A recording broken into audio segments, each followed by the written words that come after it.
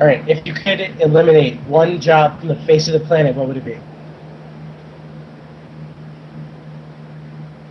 You mean like just nobody does the job anymore, or? The job no longer exists, even if there's a need for it. Nobody can have that job, and you never want to see it done again. Huh. Speechwriter for politicians. Ooh, shit, that's awesome.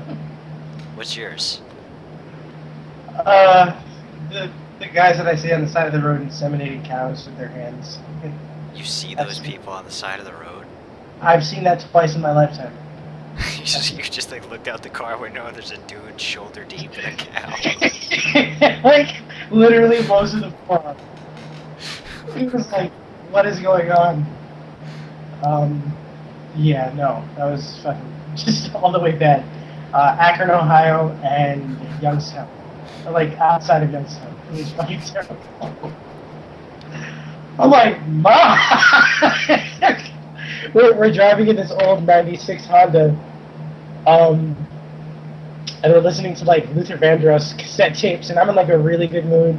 I got my head out the window, and I can smell a farm. Like, hey, we're going up to like a cow something. And I just look to my left, and it's a dude, and he's just fucking 5 digits. So that's a simple one. Yours is awesome though. That would be so. Could you imagine George Bush without a speech?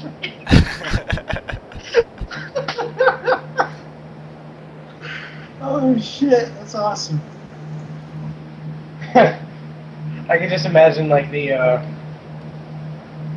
distant stare that it just keeps on going back to George Bush. Like he's looking out into the crowd and he thinks he's being in deep. He's trying to like grope for like the words to say.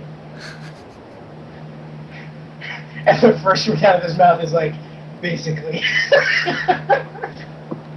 Nuclear. Nuclear. So basically, nuclear.